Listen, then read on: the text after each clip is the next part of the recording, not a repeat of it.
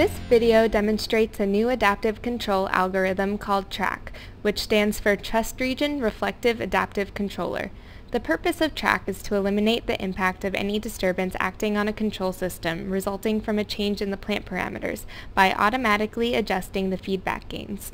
This adaptive process is accomplished by extracting the poles from the actual output of the system and solving an optimization problem that recalculates the gains in a way to absorb the disturbance and leave the output unaffected. The following demonstration shows a sample application of TRAC to the position control of a mass spring damper system with a control law consisting of a full state feedback and a PI controller that eliminates the steady state error. Originally, when the plant is actuated with a step input, the gains are tuned such that the actual output of the system, which is represented by the blue plot, perfectly tracks the desired output represented by the squared gray plot. However, for a given variation in the plant parameter, such as the spring constant, the actual output starts to miss the desired output in the absence of any automatic adaptation in the feedback gains, that is, with TRAC off. This behavior can equally happen as a result of a change in the damping coefficient, as well as a change in the mass, or a combination of all three.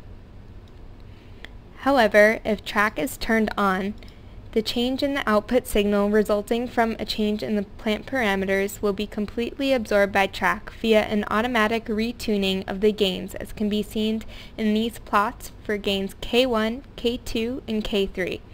This adaptation can be carried online as long as TRAC remains on, thereby preventing the leakage of any parametric disturbance toward the output signal. Note that in the top graph, the red plot represents the uncompensated response, or the response of the system if TRAC was off, and that the blue plot represents the actual response corrected by TRAC to eliminate the impact of the disturbance. With this comparison, one can easily see how the actual output stays in line with the desired output when TRAC is on, even in the presence of large parametric uncertainties. A last point to note about TRAC is the number of iterations that the algorithm performs in the background, which is visualized by this slider. This number is a direct function of the amount of disturbance that is allowed to leak toward the compensated output. For example, if some disturbance leakage is tolerated by turning this knob, then one can see how the actual output will slightly start to miss the desired output at the benefit of making the algorithm converge faster. However, if this tolerance is reset back to 0, meaning no leakage, then TRAC will automatically retune the gains in order to eliminate any tracking error with the desired output.